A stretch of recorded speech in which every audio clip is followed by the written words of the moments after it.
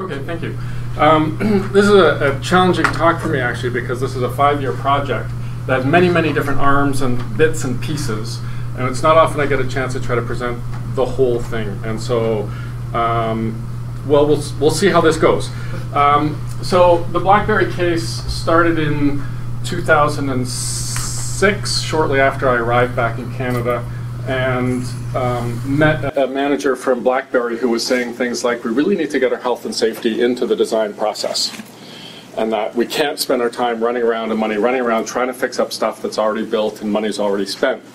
And that, of course, was exactly what I was trying to do. So I started pursuing them, and this was in the glory days of Blackberry, when they were still riding high and cash was flying.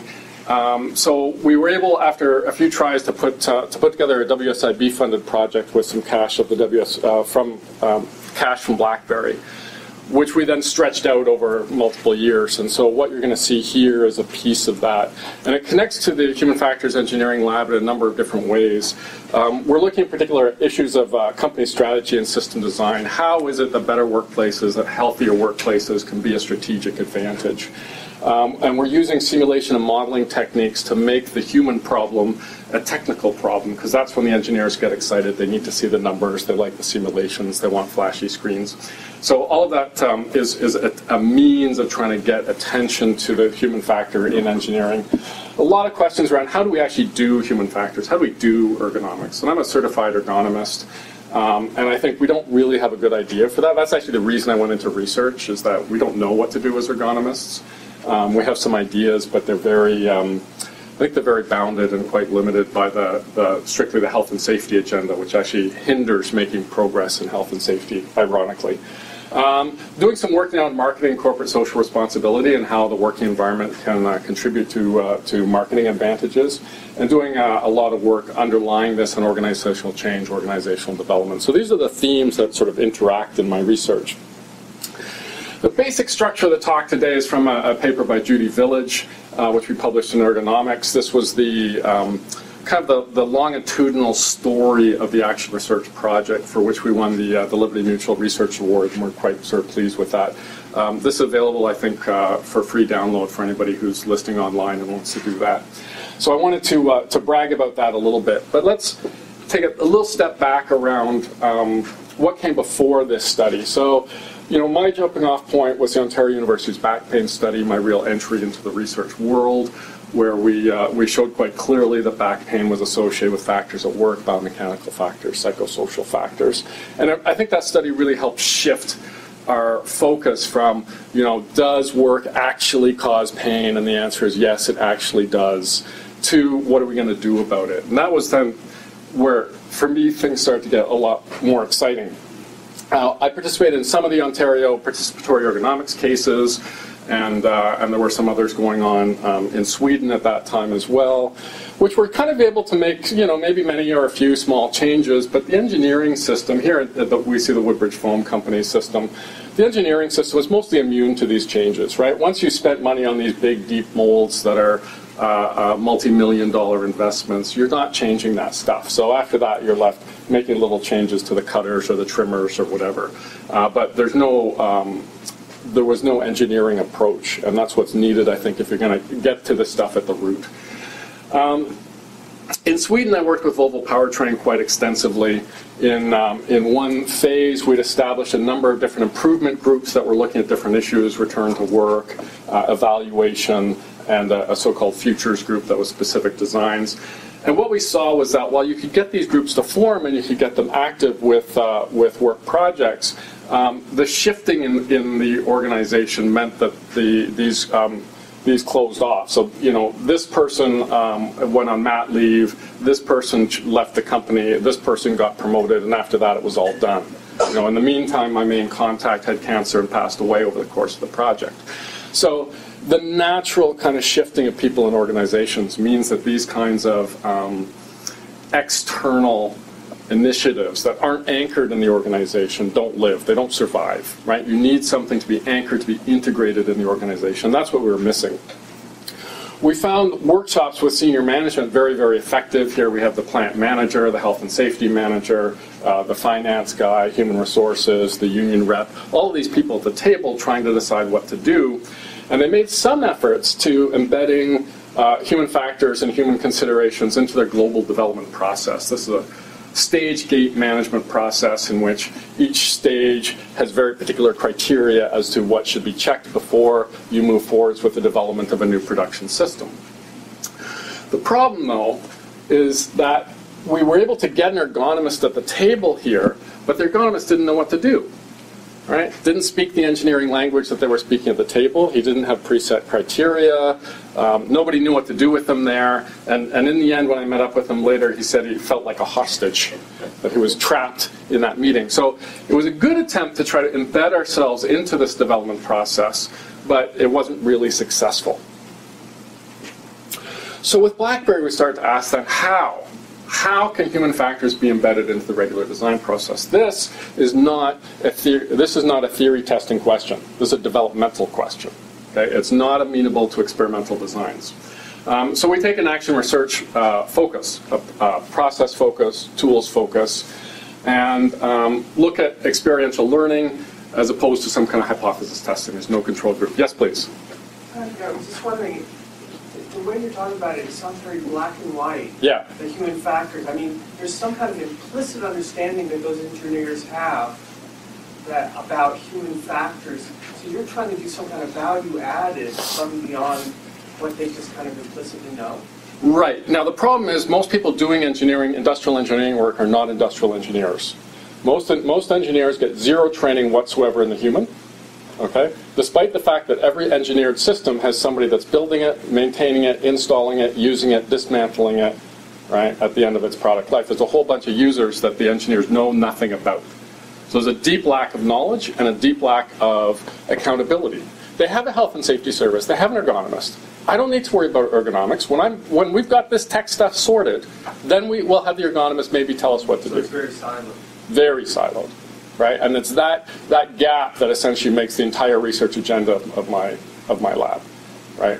And so they don't have the mandate, they don't have the tools, they don't understand the quality agenda either. That even before you get hurt, you're making mistakes, right? That even issues like basic human factors issues of how many numbers you string in a row to pick an order, right? Is stuff that's not going to hurt anybody, but it's bad human factors and it leads to errors, right? So the silos are leading to poor performance in the whole system. Okay? And this is sort of the problem that we're trying to overcome. Within design, nobody in the engineering system has a mandate to attend to the human. They do implicitly, but it's not that clear. So we spell out kind of the need for this kind of action research and developmental approach and the rationale of how and why we need to integrate into production system in these two papers in ergonomics, Action Research 1 and 2. I keep reaching for the keyboard, forgetting I have this thing. Did that answer your question? Was that, yeah? Okay. I'll take questions as we go, right? 10 minutes in, okay. So we developed this kind of a plan, which of course you know is not really the way anything is going to unfold once you get out in the company, but it looks good, and the WSIB kind of bought it, so that was helpful. We divide the issue into design process focus, metrics and indicators focus, and a production system focus, by which I mean the actual solution of the production system. Okay. So the tendency when you walk in the door, though, is this is all they want to talk about. Right? What's coming next? And here you have a company that's launching production systems every 3 months, 4 months at the time, Michael? It was something like that. But what we see when we investigate is they don't have any indicators, they don't have any metrics for the human factor side. And their design process has no formalized routines for making checks and considering the human in the system. So we had some idea of working on these 3 tracks, and as it happens we did, but it's a much messier form than what we had here. We're dealing with light assembly work, so highly repetitive, low force, lots of reaching with the arms, just to kind of set the tone for what we're doing. I seeded the project with what I call the 2020 challenge, that we apply human factors for a 20% improvement in risk factors, which would be a reduction, obviously, and a 20% improvement in performance. That every effort that we made should be looking at both the human outcomes and the system outcomes. And the systematic review I did with Jan Dool a few years back in IJOPM showed that 95% of all the studies that look at the double win is found, right? That both performance and well-being factors improved in those few 40-odd studies that actually bothered to look at both sides of the equation. And did Yes. you get your magnitude of improvement from the review as well? Hard to say. Oh, in the review? No, I didn't no. pick 20%. I made that up. Okay. Quite frankly, it seemed reasonable. We could do it, but when you look at size of effects, they're somewhere in there. I think the Goggins paper with its 250 cases was seeing 68% and 50% improvement, so it was much, much bigger. But I don't know much about those cases. So, but yeah, it was a doable thing. And also, you'll notice they don't specify what risk factor and what performance factor, and by being open there to their agenda, that made it seem more realistic. Okay. This opened the door. It didn't really survive that well. It's not that I wouldn't do it again, but that particular agenda starts to disappear in the details of the process. So what are the roles in the action research? Well, we're providing, it's a participatory and interactive method. There's a lot of different viewpoints on interactive and active participatory action research and blah, blah, blah. And that sort of discussion of terminology starts to bore me after a while. But our role was providing knowledge and methods. We needed to develop thesis-sized projects. We're quite frank about that. Like, there's students that are going out there. We're not a consulting service. Okay, we're here to do the research, and we're here to help you do your projects. And we'll provide field notes as desired, but we don't do minutes, kind of thing, right? There's always the company wants you to do the minutes. No, if minutes are business documentation, it's business people that do it. So that's all RIM side documentation is all yours. All the decision is on RIM. They were still RIM then, right? It was Blackberry later that change happened. And change development actions are all there. So it's a collaboration. We're there to help. We're there to push the agenda, to make sure meetings are happening, to try to figure out what to do, but we're doing it with them. Again, with the understanding that if we went in and just developed something, or if we went back to the lab and developed something and tried to hand it to them, it would not work. It wouldn't fit. They wouldn't know what to do. They wouldn't understand it. It wouldn't match their process. So we're going through in action research, we're going through this ongoing reflection between the case and the theory and past empiry. So I talked a little bit about some of the past cases, but this is an ongoing reflective exercise for the researcher. What's going on in the case? Step back. What's happening? What does this tell us about our theory? What does theory tell us about our case? So it's an ongoing interaction between the real live case and your theoretical domain. So I'm going to just talk a little bit about theory so that you have that in your heads as well in terms of what we were thinking as we were trying to go through this. In design, we talk about organizational design. How is the organization formed? What are the processes? Who's responsible for what? Product and service design. Okay. So the actual design of the device, how is that being made? Is it being designed in a way that can be assembled? And when you get down to very micro connections, it gets to be a real problem. Right? How do you make those connections clearly? And then operation system design. How do you design the production system itself? And this is a socio-technical systems perspective to design, right? That there's people in all of these processes, and wherever you are today, you have to change to get where you're going. So it's not good enough to say, here's your ideal process, do this. This is a problem with lean, right? People put up an idealized lean and say, here's lean, do this, but nobody really thinks of the transition process. How do you get from where you are today to where you want to be? I'm going to hop over that one. We've got then the classic issue of the sidecar of occupational health and safety. People who've seen my talks have seen this diagram before, right? Companies start with their strategic choices, then they'll design their product according to what strategy they've got. And there's lots of criticism of Blackberry RIM around their strategic choices of product design. That was one of their issues. Then you design a system to build it, and in the actual production system you have a worker who's exposed to risk factors. And somewhere here you have a health and safety service that tries to minimize those risk factors. But the information flow on disorders is small and thin and never really goes up compared to productivity and quality flow. Okay? So what we have then is the ergonomist here, sitting in the sidecar, not really participating in the line organization, not really participating in the design, not able to control things, but really sort of being a big mass and slowing things down. The argument then is, well, you need a much more integrated approach, that the same things that are causing disorders are also leading to quality deficits or leading to productivity losses. These are sort of the things that we need to start attending to, and we need a more integrated approach. Whether or not this is achievable or whether or not it should actually look like this, I think is one of the questions we have in this project. How is this going to work? How's that going to function? Finally, we have this tidbit that if you want to do ergonomics later, so here's our design phase, right? From requirements, concepts, to detailed design and implementation, manufacture, and all the way through, your ease of change declines. Right? So most ergonomists work here. Right? They're brought in the startup phase and said, hey, everything's good here, right? The problem, of course, is that it's not. It would have been easy to change here at the concept. You could have just changed the drawing. You could have changed the radius of curvature in a part. You could have loosened the tolerance by, 3 mil. And that would have made everything easier. But by the time you're here, it's way too late to do that. You've bought the molds, you've installed the equipment, you're done, basically. I'm not going to go into detail on this, so don't be alarmed. This is work from analysis of Nancy Thaberge from our interviews with ergonomists. What we found was that ergonomists spend a lot of time doing organizational work. Their assessment of the actual problem is maybe 5% of the job, right? So that's known very, very quickly. The rest of the time is convincing people and trying to figure out what to do and trying to get the job done. And methods then, quantitative methods, are usually used to establish credibility. What, you don't believe me this is a problem? Okay, I'll go away and do measurement. All right? You still don't believe me, I'll go away and do more measurement. All right? So that most of the work in assessment and quantification is being done to convince people, not being done to diagnose a particular problem.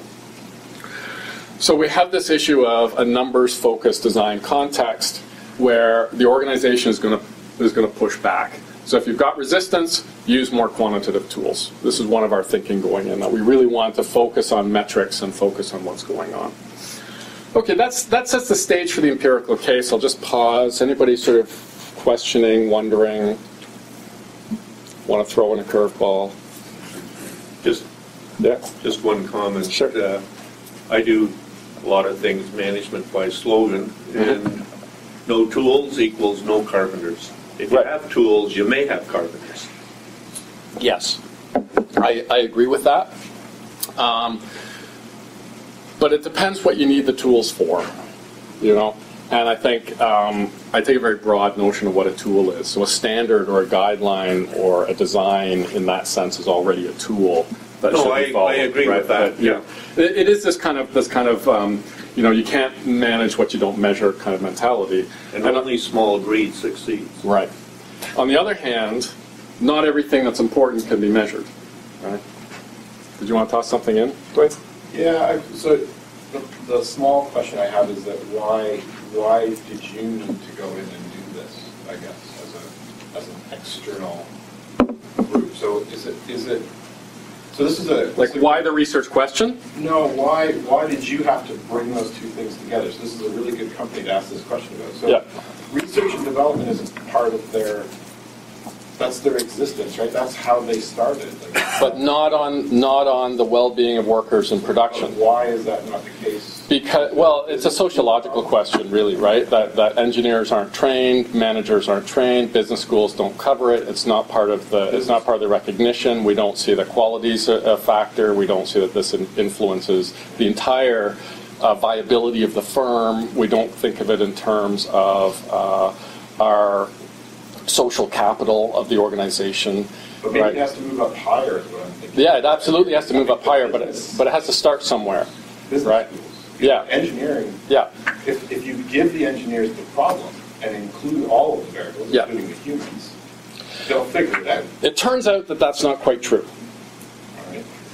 because they don't have the tools to conceptualize the problem, and they don't have the knowledge to make that transition, right? So what we were seeing was that the human factors knowledge that we were bringing to the table was then being combined with their procedural and design knowledge in ways that opened up doors to help them look at these factors, because they just didn't see it. And the training that we're giving around, flexion, extension, and lateral whatevers just is totally useless to them, right? And they don't see how it fits to their job, and they don't have a mandate to do it, and no one's asking them to do it, and they don't think the customer wants it, and no one up there is saying, hey, what have you done for the boys lately? What are you doing for the people on the line? What are you doing for, right? Those questions are not coming from above, and the people from above are really tough to reach, right? So our strategy is you take the point of entry you've got, and you start to work out from there.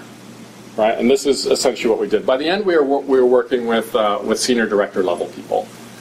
So this is the challenge we've got, right? Is just how do we do it? And I think most of the tools we have are not suited for designers. So we have a whole range of activities that we were sort of engaged in, that we kept trying things, trying to see how we could get a connection. And it's a mixture of getting to the right people and having the right project to work on. And what Judy qualified this as, she saw three sort of phases in this process. And the phases aren't entirely pure, because it's such a, like when you're in the field, it's such a hodgepodge of all things going on at once. It's never clean. But we had a first phase of gathering information, a second phase of seeking the human factors fit, and the third phase, what she calls acclimatization, or really integration into the process. So I want to try to take you through these phases now and sort of give you a sense of how this can be done. So in each of these, the ongoing nature of action research is that we have a plan, act, observe, reflect cycle. We're always thinking what we're going to do, we're acting, we're taking information in, and we're reflecting back on how things go. I'm not going to drill into each and every slide here in detail, because I want to sort of show you a little bit of what we're doing. But in the initial gathering information phase, we start to learn a little bit about what some of their problems are. That fixtures aren't generic. Every product needs its own set of fixtures, and that is itself a design project. They're in a mass hiring phase in the beginning and a mass layoff phase in the end. Musculoskeletal disorders are up. Very rapid design and build cycles. That puts incredible pressure on the design teams. They don't want extra constraints. Right? You come in with a human factors constraint, you're making their day longer. Right? And they don't want that, because they have to launch in 3 weeks. So there's this incredible pressure. Right? And yet they know that there's some human factors issues there. We know that there's human factors issues in production. We did some projections on their injury cases and saw growing rates, or potential for growing rates there. That was a particular concern. And we start to look at their quality and productivity metrics, trying to understand what kind of production volumes are they doing, what kind of problems are they seeing. Big hitters here, for example, damaged assembly parts. So somebody's trying to put something in and it bends. Right? These are very small parts, very small pins, as a constant problem. This background information then we supplemented with a design process map. This from LIM, we published in the International Journal Production Research. Hadn't really been done before. So it's a conventional business process mapping, but it's being applied to the design process. And they didn't really have a good understanding of what the steps in the process were. Each task has a number of activities, maybe there's a critical meeting in the middle, and it then passes its information on to the next phase, product prototyping. Obviously, I can't tell you exactly what all of those activities are, that's confidential. Okay? But it was, in fact, a very useful way of trying to see where in this process are critical decisions for human factors being made. And this was done collaboratively with various parties in the design process, and then fed back to the group in a workshop where we started to look at, just where do we need these reviews. And so each yellow point here represents a kind of a sign-off that was then established later on around, like, at this point, we need to check. Before we go further, we need to check, have we got the right human factors here? Have we got the right requirements at this stage? So this was a way of kind of formalizing the process and trying to deal with the process. But it was insufficient because for the same problem the ergonomist at Volvo Powertrain had in Skövde, Sweden, they didn't have the tools. They didn't have the mechanism. They didn't have the numbers. Right. So this was sort of the problem that they were seeing. We engaged in some root cause analysis, looking at. In particular, looking at quality problems. So we took some of the quality problems and tried to understand how that might be a problem from a human factors perspective, right? So lack of forearm supports meant static work, and that was contributing to problems with precision and sustained force. And so we're using this to help us and the engineering teams understand how human factors were affecting that process. In seeking the fit, we started to look a little bit more of, okay, how can we fit into their process? So we've got all this knowledge, but we were still the outsiders. We weren't being drawn in. Okay, we're working all the time with the ergonomics group. The ergonomics group is very supportive. They're all on board, but they don't know how to get in either. Right? Nobody's calling them up. Right? This is sort of the problem. So again, ongoing cycles of planning, reflecting, acting, and starting to think about whose language should we be speaking. And we really gave up and have given up on talking about awkward postures and pinch grips and ergo language and ergo speak. That's not what they're interested in. You can see the eyes glaze. You can see the eyes glaze over when you start up with that stuff. Right? What they want to talk about is cycle time and imbalances and FMEAs or Gemba walks, value stream mapping or key performance indicators. Right? This is what they want to talk about. And so we had to learn that language. And to do that, we engaged in some cognitive mapping. A very common technique in OR. And we sat down with a series, I'm not expecting you to read that obviously, we sat down with each of the senior managers and said, okay, what are your goals? Here's a goal, here's a goal. Right, well, what is it, how are humans contributing to that goal? How are humans affecting that goal? And we keep asking that. It's like almost the 5 whys process. You ask that question 4 or 5 times in a row and you get down to kind of root causes that are driving this. Then you can take the map you get from each manager and you can merge them together. It's a kind of qualitative analysis, right? You find similar concepts and you say, well, these two concepts are the same, and the software links them for you.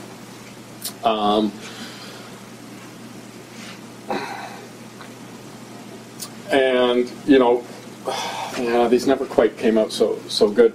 But we see that if you want to improve quality, issues of fatigue become very, very important. Right? So what we see is that the managers understand these things. This is a senior manager here. It's like, oh my gosh, if we had a better design, it would impact all of these things. Fatigue really seems to sum it up. So we had a common goal of quality amongst most of the managers, not all of them, because they had slightly different viewpoints. And when we looked at the centrality score that the software calculates, which is an indicator of how many concepts link to this given idea, and the more first-generation linkages and then second-generation linkages you have, the higher a score you get. Increased quality was the most central score. Improved system design was also one of the most central scores, followed by reduced fatigue, increased understanding, and improving service to design teams. Fatigue was a real big one here. So this reflects the manager's understanding of how the human factors could be at play. Getting back a little bit to your point, Dwayne, right? That somewhere there's implicit knowledge there, right? But it's not being made explicit, and it's not manifesting in the design process or in the business process. And this is where we have the disconnect. And I think this is what we're trying to understand, right? Yes? Sorry, do you have industrial organizational psychologists involved? Because it looks like some of this stuff is more cognitive processing, memory, education, fatigue. Yeah. We don't have specialists there. Judy Village is an ergonomist. Michael Gregg, who is in the field there, is an ergonomist. I'm an ergonomist. It's our general ergonomics training. You can never know everything you need for these cases, right? So you're always going to have to hit the books, right? And there were a couple times it's like, okay, we'll get back to you. right? And then we go hit the books and try to figure out, well, what do we know about this? What can we do? And there's a lot of satisficing that goes on. You're never going to get the perfect solution, but you got to get something in time, right? And having something that can be improved is way more interesting to them than having the perfect thing that comes 2 years later, right? And it's one of the really uncomfortable things about doing these kinds of projects, if you're used to doing like really carefully designed tool studies and these sorts of things. We also engage in some discrete event simulation. So this is a little technical project by a master's student here, just comes out now in International Journal of Production Research, where we modeled their assembly system using data that we gathered from their technical specs, from an existing line and a proposed new line, because they wanted to see, well, how's this new line going to work? This is a technique they haven't really used much. And so we were able to show that, fatigue dose. We've developed a technique to calculate fatigue from inside these simulated workers. And the simulated workers will work according to the pattern of the production system. They'll get blocked or starved, or machines will go down according to the statistics we put in. But we added some workload data and calculate a cumulative fatigue. Okay. So it's a fatigue dose. It's inspired by the cumulative spinal load calculations we did in the back pain study at General Motors. So it's the same kind of idea, but we're using muscular fatigue recovery curves to calculate this from inside the model. So we see that the proposed line was able to produce at a much, much lower level of fatigue than the existing line. So here's our fatigue dose. This is time over the shift, right? So the existing line had a climbing fatigue recovery pattern, so that fatigue was building much more over the year. This then the proposed line.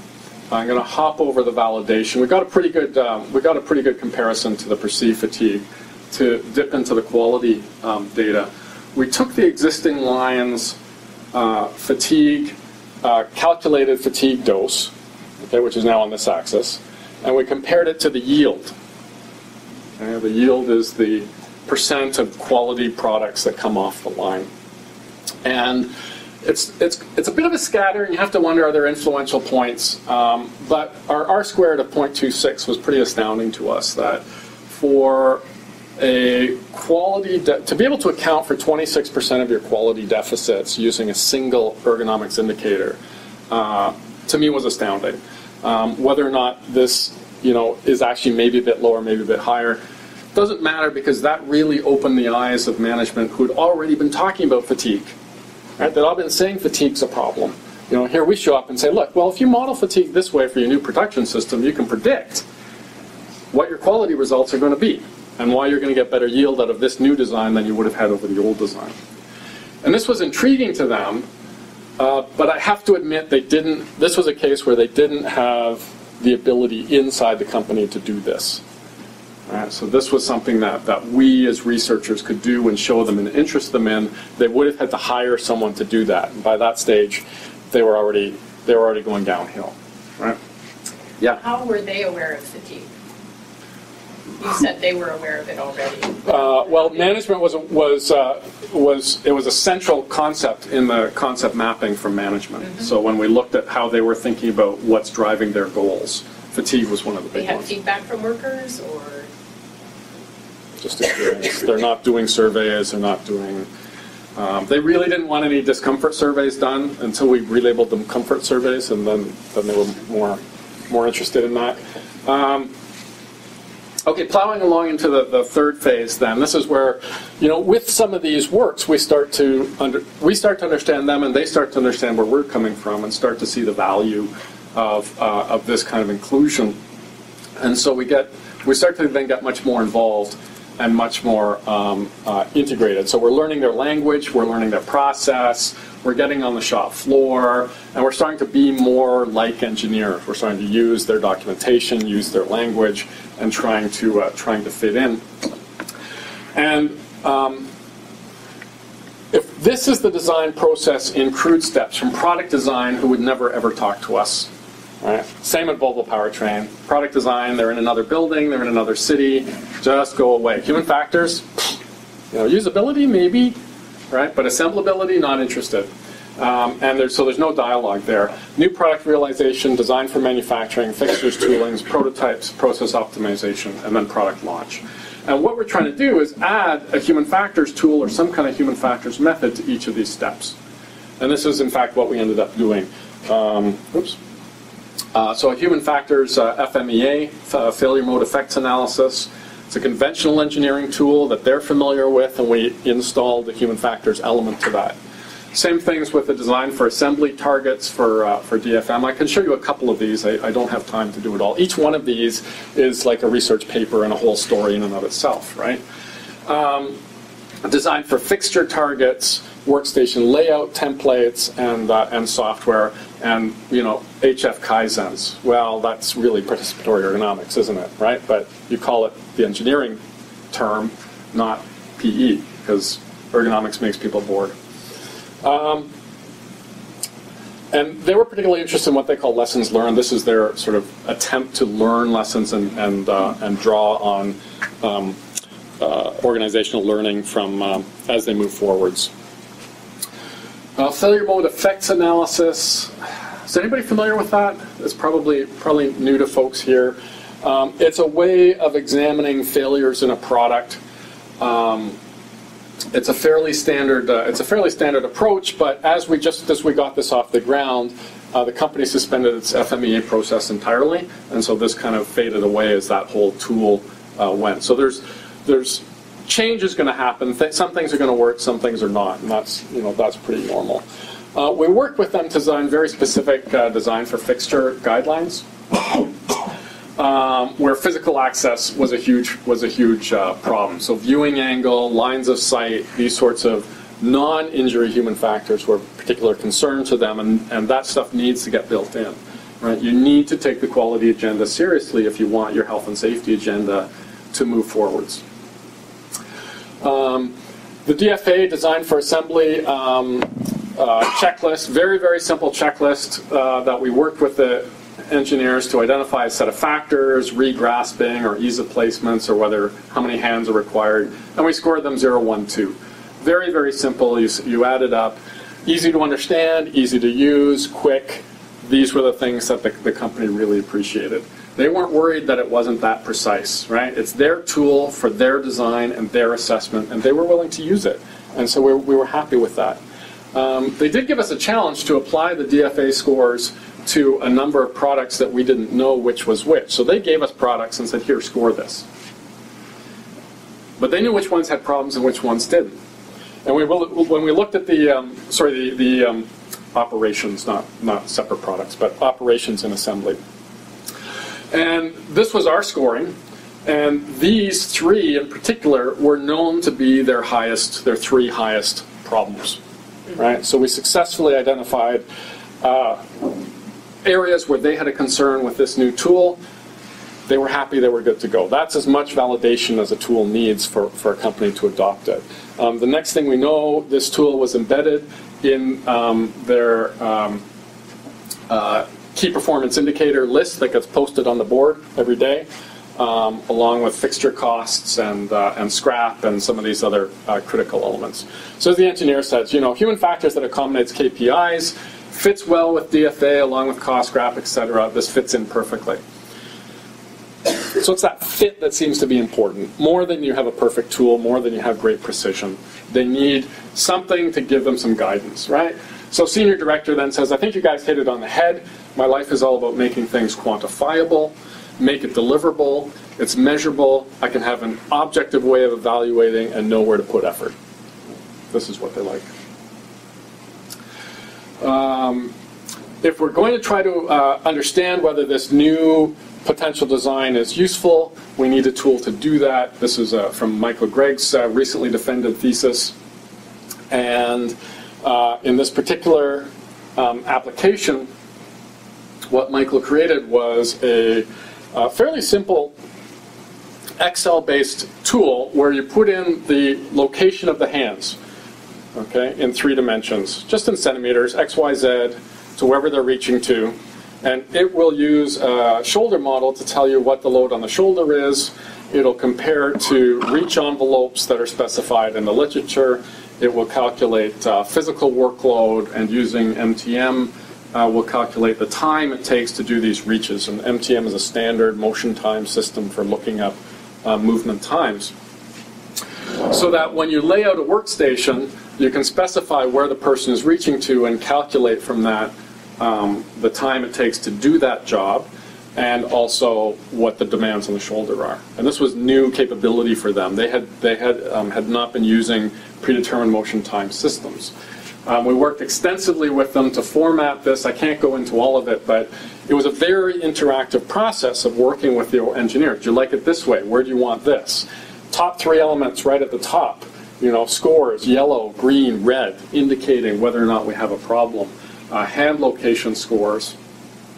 So the way we design it, the way we worked with it was very interactive, so that when we were done, the company knew what to do and knew how to use this. Again, it was familiar to them, and it wasn't a lot of extra work, and it added new capability for them to understand how to balance the lines. They need to know exactly how much time they're spending at each workstation if a serial line is going to flow. Plowing along, at a totally different level, we developed this human factors integration tool. Again, this is Michael's work, about to be resubmitted to which journal? Ergonomics. Ergonomics. That's our next target. I'll talk about publishing problems later, because it's interesting with these crossover projects, right? The human factors integration tool was trying to look at the organizational level, asking the question, how integrated is human factors in the organization? And this was kind of us saying, well, if we're having any success here in achieving this integration, how would we document that? How would we do it? And so we developed this approach that I think is ready to try out on a much broader basis, that in each function in the organization, we have a series of questions that are scored on a 0 to 4 point, dealing with how integrated is the human factors in this tool. This is not a health and safety tool. It's a human factors integration tool. So that when you start to, and I can really just sort of touch on this, so most of these are a bit of a tease. If you want, I can tell you more details offline. For each function, tooling, systems engineering, product engineering, safety, industrial hygiene, training, hiring, and retention, every company has these functions. They're not necessarily departments. You know, they may be together, they may not, depending on the size of the organization. But you can get a score then relative to ideal. So we started by thinking, okay, what would ideal be, you know, for training in terms of human factors? And that would be 4. And then nothing would be 0, and we'd find a rubric that would fill in 1, 2, and 3. So that you can go through and you can interview the manager for retail and sales around where they're at with human factors in their process. And in about a half hour, you can have a score for that function. They were very interested in this tool, but this started to emerge at the tail end of the decline of the project.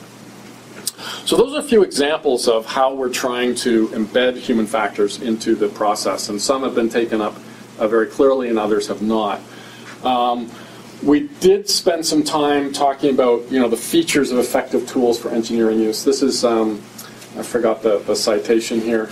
And I can't go into all of the details, but it's mostly the things I've said, right? That these are proactive tools, they're not person-dependent, they fit the process, people understand them, they're quantifiable, and they address operational business goals and the regular key metrics in the organization. This now in IIE Tufts, the new ergonomics journal from IIE. So when we look back to our theory then and reflect a little bit on what we were trying to do, we were trying to work with them to develop performance and outcome metrics that reflected human factors and that were not just injury, but were also some of these other areas. And here we're looking at actual shop floor improvements that were made over the course of the project. From here up, it's all virtual tools, right? Failure modes, effect analysis, process mapping, policy, decision criteria, standards, guidelines, these sorts of things, cognitive mapping up at the more strategic levels, right? And through it all, we're doing workshops, training, and kind of education, not in the formal sense, but education, learning by doing, right? That we're working with people, trying to help them understand how the human aspect in their design is going to affect the company's performance. So, the human factors specialists in the company sort of said, we're identifying the human factors component, but it's an engineering process, and we're there as part of the team. Right? Very, very different from when things started, right? I used to ask for human factors help sometimes, but now it's like, welcome to the party. So we're seeing that people are getting on board. Other indications of human factors integration then, just reflecting on this, we've got documented human factors change in the process. We have quotes from various parties indicating a change in attitude. This contrast isn't good here. Where we're at is night and day, and you can say the same thing with the assembly line. That's a senior director of manufacturing. Here, this is from the ergonomist, from phase 1 to phase 2 to phase 3. At each point, each year we asked, what are you doing? How much of your time is proactive? And initially, next to none, 5%. And by the end, it was up towards 80% of the time proactive.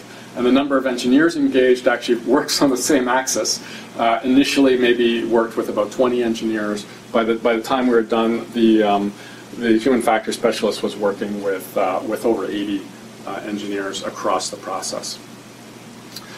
And that the company itself is sharing their success stories with others is another sign that they took this seriously, that they saw that there was value and that something had happened, something worth telling about. So this was one of the engineering directors sharing stories at Dalhousie University.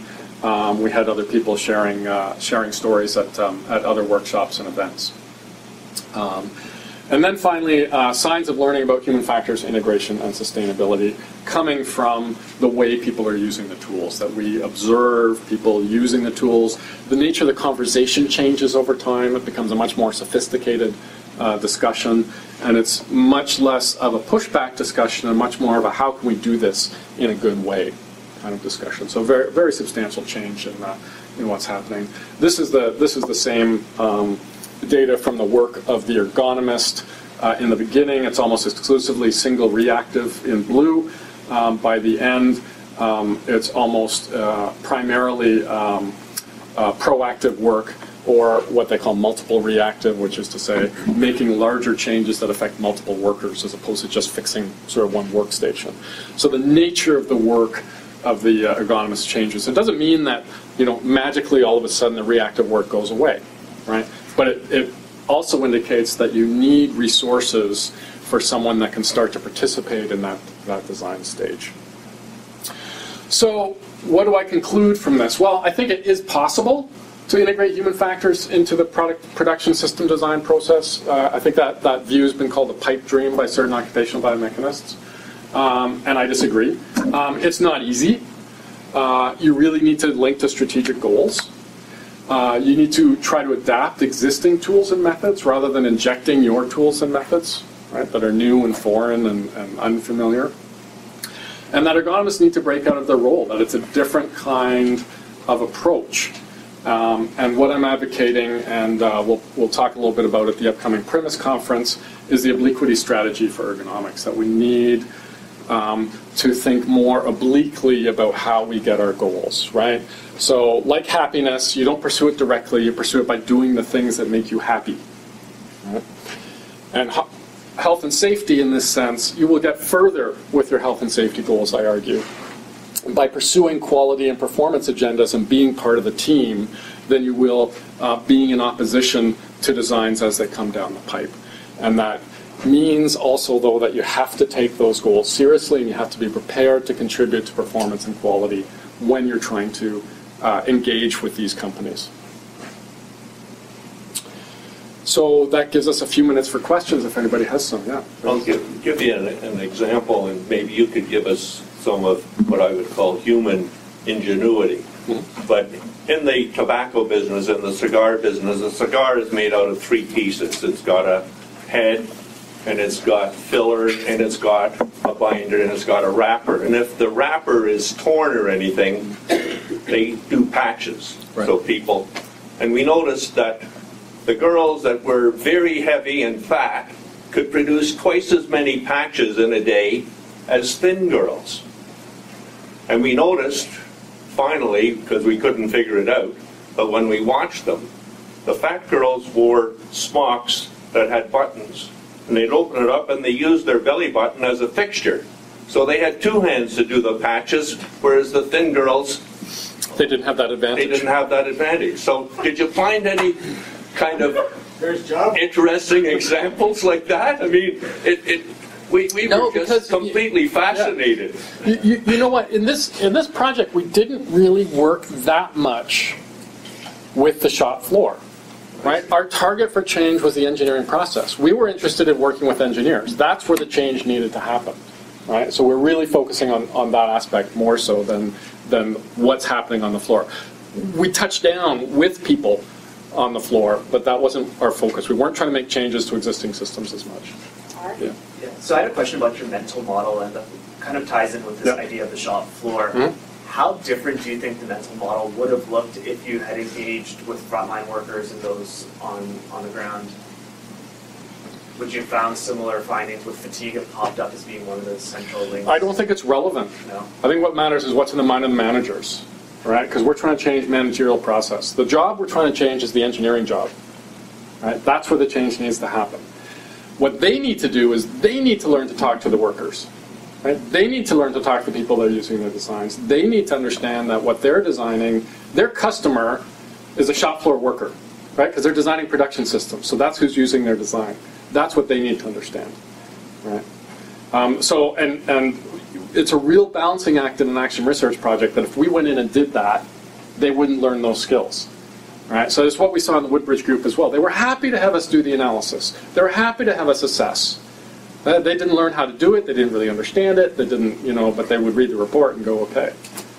Right? So I deliberately did not enter a conventional participatory ergonomics approach for that reason. I mean, that was fascinating. My question feeds off a little bit of what Dwayne was asking before. Now, in this particular case, you approached the company with this idea. You got a whole bunch of research money to do it. The company contributed their own money to it. You went in, you developed a whole bunch of tools, and you moved the company along. It's not an easy process. The company itself, as you indicated, had very few of these resources. They don't think this way. They don't do those things. I mean, you completely reorganize and refocus. Now, some other company wanted to do that. Yeah. I mean, presumably, not every company is going to get research money. No, but I think, How would that in a way, it's the consultant that's the user, potential user of this knowledge, I think, right? So, what I would do, if it was me, right, is I would open with that cognitive mapping work, right? I would say, well, let's talk about your goals. What are you trying to achieve, and how are we going to get there, right? So you start looking at what is it the manager knows and wants. That would be my opening play, right? From there, I would say is, okay, well, what's your design process look like? Do you have it formalized? Do you understand what it is? What tools are you using now? And I'd look at those tools and start to see, well, which tools could I start to adapt to use that? And I think, we spent a lot of time wallowing trying to figure stuff out because we don't know what we're doing. They don't know what we're doing.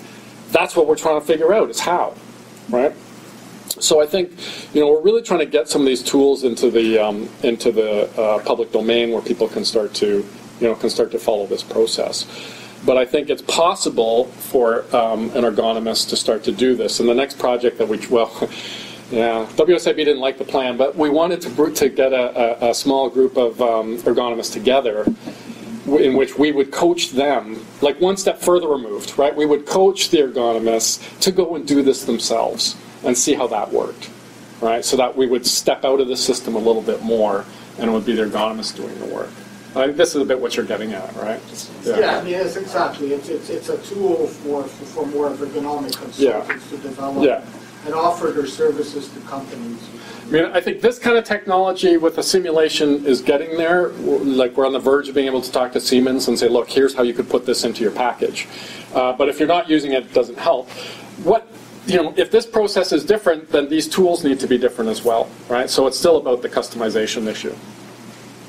And just to follow on then for that cognitive mapping exercise, who should be at the table for your ergonomics consultant who wants to Yeah, that's sort of what Holy Grail calls the political reflective navigator question, right? And I think obviously that's going to depend on the organization. But I would say the most senior managers you can get, right? Whoever it is that can start to support this effort. But really anyone. You could do it with individual engineers. It's a scalable question, right? Depending on how big an organization you've got, right? In Blackberry, you've got hundreds, well, we had hundreds of engineers, right? And so we'd be working with the engineering managers. In a smaller organization, you might work with a whole engineering team. You could do it as a group, as a focus group type thing, right? Everybody around the table. Or you can do it individually. There's sort of pros and cons to that. You said it came out of OR. Is it operations research? Yes. Yeah. So we have a paper in IJIE, International Journal of Industrial Ergonomics, and EJIE, European Journal of Industrial Engineering, both sort of describing the method and how it worked.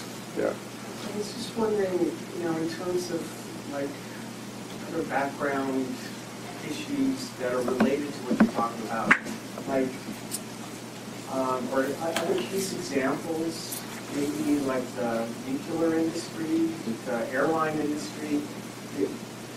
Maybe it fits the same as what you're talking about, but they're so focused on the human factors of the pilot, they're not thinking about the errors in the production system that might. Yeah. And then I was also thinking about kind of Japanese models of manufacturing. Is there some way that the architectural approach that they use somehow fits in with some of the points you're making? Yeah, no, I think you're dead on. In fact, after we published this paper, Boeing called me and wants to do a project, right? Because this is exactly the problem that the Boeing ergonomists see. As far as the Toyota production system goes, for example, right? They have a tradition of really focusing on the worker, right? So that when it was called lean and extracted out to the North American context, what they lost was the focus on the worker and the knowledge and skills of the workforce, right? And the respect for the worker. That was, I think, in part embedded in the culture of the country, but also of the company. And so I think, yeah, they have other ways of looking at it as well.